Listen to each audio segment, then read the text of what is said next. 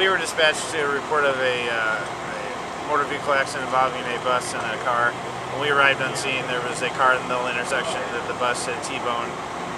There were four riders on the bus, three of which were patients that were transported, as well as three passengers in the car that were transported, all with non-life-threatening, seemingly minor injuries.